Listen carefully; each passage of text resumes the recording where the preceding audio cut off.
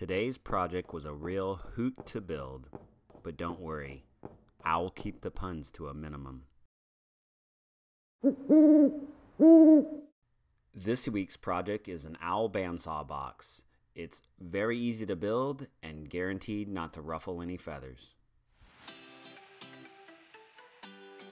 I'm using cherry for this project, but you can use any hardwood you'd like. And I'm taking a few passes on my joiner to remove material so these boards will fit into my bandsaw. And then I resaw these boards down to about 1 1/8 inches.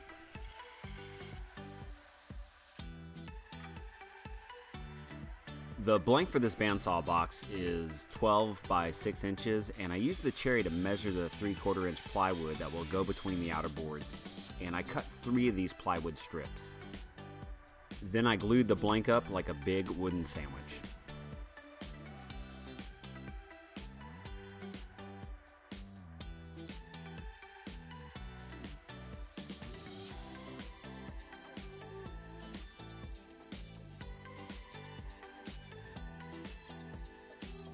Next, it was all clamps on deck to hold this thing together. I think I used 9 of them here, and you can definitely never have enough clamps.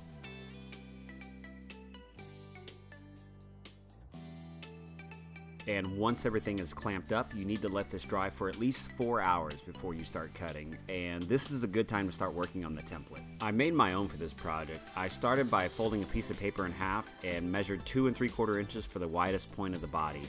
This will ensure it fits on the 6-inch blank with room to spare. I traced the outline with a permanent marker while it was folded in half, and this allows you to see your line through the paper and transfer it to the other side. You get a really symmetrical drawing this way. Next, I drew the 3 drawers, leaving at least a 1/2 inch of material between each drawer. And again, draw it on half the paper so you can transfer it over to the other side and it remains symmetrical. And last, I added the eyes and a beak.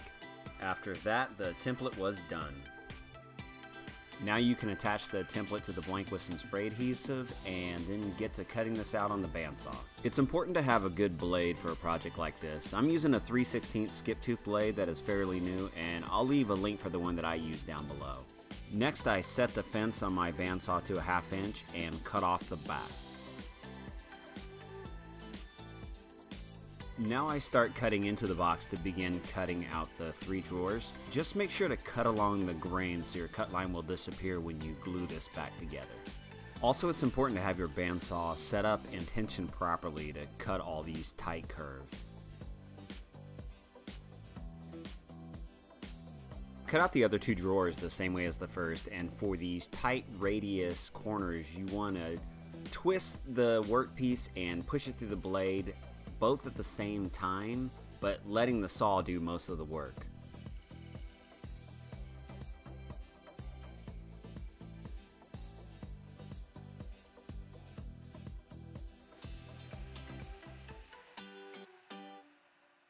Next, I cut the front and back off all 3 drawers, and again I set the fence to a 1/2 inch here.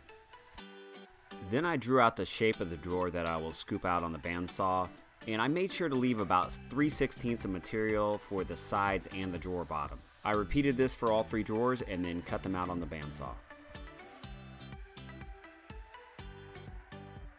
Now the main body of the bandsaw box needs to be glued back together. I spread the workpiece apart to make sure the glue got all the way into the seam, and then use this glue tool to spread all the glue evenly. I put the workpiece in the clamps, but I made sure not to apply too much pressure so that top seam didn't want to overlap itself. I assembled all 3 drawers by gluing the front and back onto the drawer blanks and clamping them together.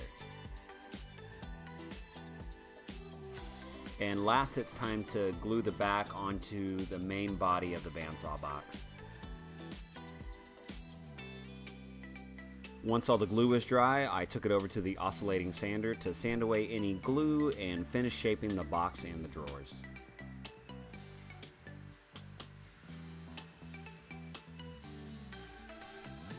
There is a lot of sanding to be done on this project. I probably sanded the body and the drawers for at least 3 hours total.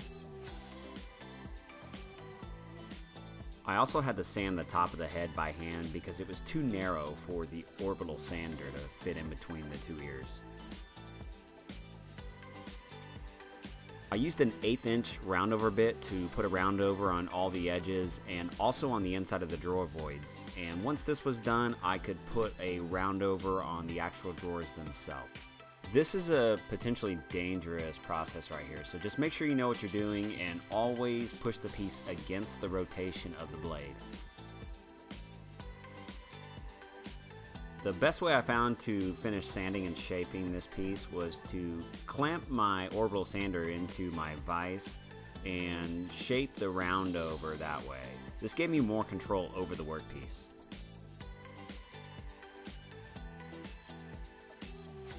I'm using this piece of scrap walnut to cut out the eyes and the beak, and I cut a cylinder for the eyes and then sanded and shaped both ends on my orbital sander.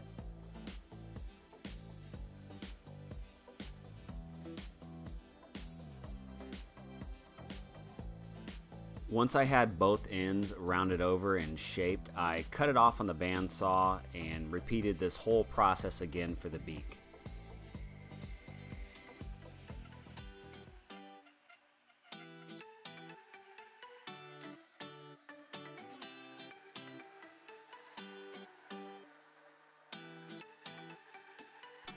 And like I said earlier, this project requires lots of sanding. Lots and lots of sanding.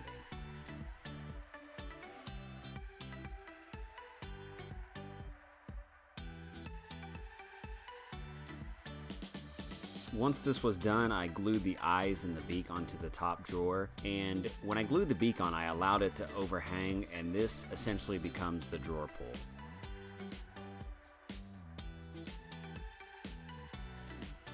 The next day I made the drawer pulls for the bottom drawers, and I made these the same way I made the eyes. I cut out a shape, a cylinder on the bandsaw, and then shaped this on my orbital sander and rounded over both sides.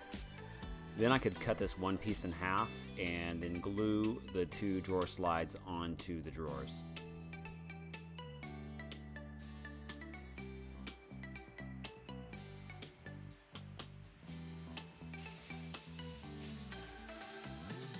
For the finish on this piece, I just used 2 coats of a natural Danish oil, and then I followed this up with a coat of paste wax off camera.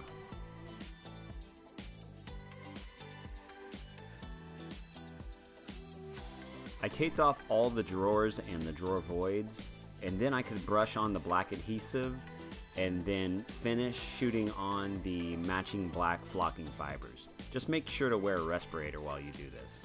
You certainly don't want to breathe this stuff in.